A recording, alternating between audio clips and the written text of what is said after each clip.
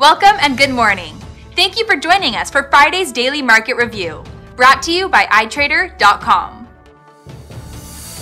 Uber Technologies has informed Britain's data protection regulator that 2.7 million user accounts in the country were affected by the data breach in 2016. Bitcoin zoomed past $11,000 to hit a record high for the 6th day in a row on Wednesday, after gaining more than $1,000 in just 12 hours. Crude oil's quiet session on Wednesday suggests the street is in wait and see mode for today's OPEC meeting. The Aussie dollar pair is looking weak, edging lower gradually. The average directional index is showing a growing bearish momentum. The dollar-yen pair proceeds to fluctuate. The ADX is indicating a growing bullish momentum, and according to the average true range, low volatility may be expected. The price of crude oil remains relatively calm, with the rate of change giving a bullish signal, and the RSI as well.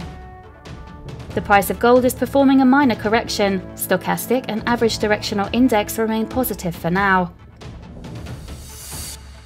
The US ISM manufacturing PMI will be released at 1500 GMT, the Eurozone's market manufacturing PMI at 0900 GMT, the Japanese Nikkei manufacturing PMI at 0030 GMT. The US ISM price is paid at 1500 GMT, the Canadian net change in employment at 1330 GMT, and the US Baker Hughes oil rig count at 1700 GMT. Thank you for joining us for Friday's Market Outlook. We hope that you will tune in tomorrow morning for the latest events in the market.